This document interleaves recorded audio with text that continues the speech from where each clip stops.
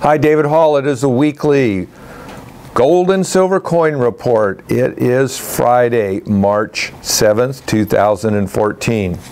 Hey, gold went down a little today, but for the week, gold was up, closing at $1339.60. That's up about $11. Silver was down for the week, finishing at $20.87. That's down 34 cents. Platinum up nicely, $1482.90 is the close today. That's up $36. So gold continues its march upward. Again, though it backed off a little bit today. That happens, you know.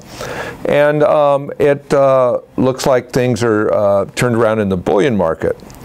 For the rare coins, that market remains very, very strong.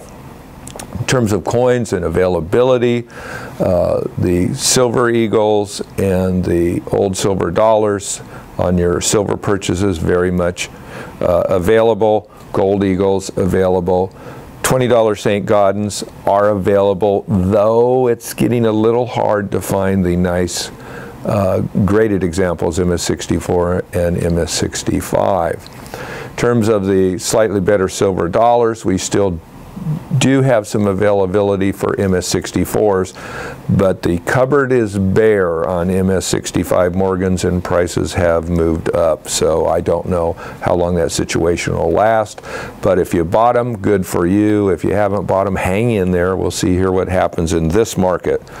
But again, bullion market's looking very good, and the coin market absolutely hot and doing quite well. Hope everything's okay with you. Hope you have fun with your coins. And hey, let's buy some gold.